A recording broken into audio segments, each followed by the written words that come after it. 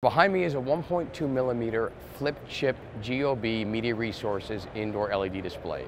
Super excited to be working with the flip chip technology. This is a flip chip board, this is an SMD board, okay?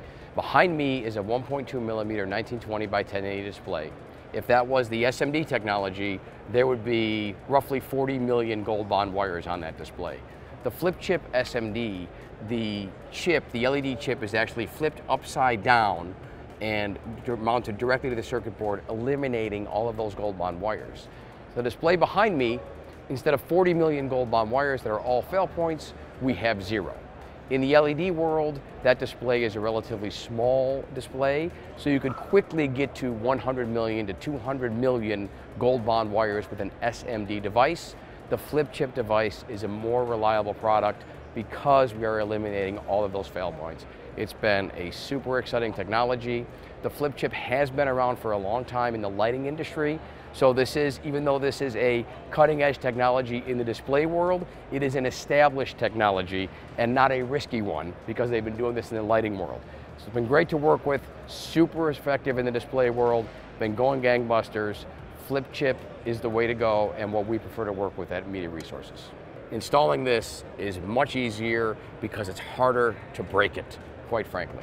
On a fine pitch display, especially a 0.7, a 0.9, a 1.2, and even a 1.5, it can be pretty easy to break the LEDs right off of the edge of this display, making the installation slower and more difficult. Oftentimes, you have to send the boards back to the manufacturer to be repaired, and in the middle of an installation, that can be a hassle and slow you down. With this GOB coating, although it's possible to break it, is kind of difficult. So you really have to try. So upon installation, you really shouldn't have any breakage. And as you can see, I can be pretty rough on this thing and the LEDs are not popping off.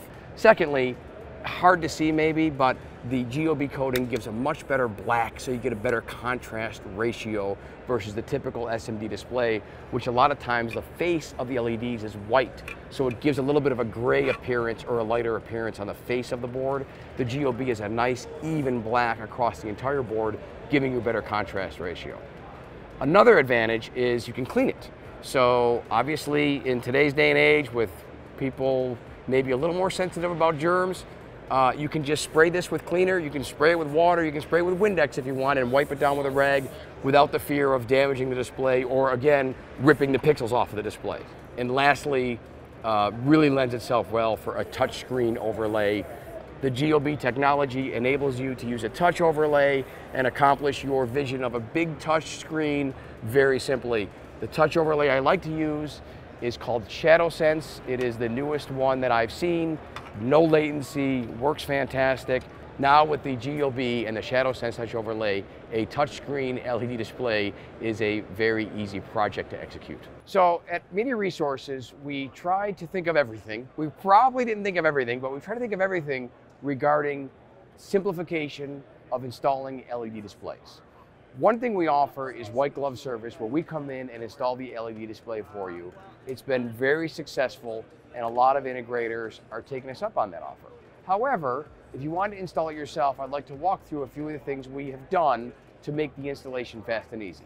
Number one, the installation hardware comes with the display. So this framing here comes with the display and it literally screws right into the studs. Could be wood studs, could be metal studs, okay? So the framing comes with the display, you screw those into the studs, and then you mount the cabinets. The cabinets are mounted, screwed into the framing, very simple to do, and very important, we have a really cool device here. This brings all the cabinets together and helps align them in the four corners. Once that is done, the modules are mounted magnetically. You can see these little magnets here. The modules go on there, it's all front serviceable, magnetically attached, and these magnets can be twisted, and that helps adjust the Z axis to make sure your modules are all lined up. Very handy. As you can see, everything is front serviceable. You can get to the receive cards. There's 4 modules per cabinet. You can pull the modules off. You can see here the data cables. This is how the data is run right through the cabinets. You can see the power is run right through the cabinets. All these holes come pre-drilled. We tried to think, like I said, we tried to think of everything to make the install easier for your team. And then lastly, I'd like to point out at the bottom of the display is this raceway.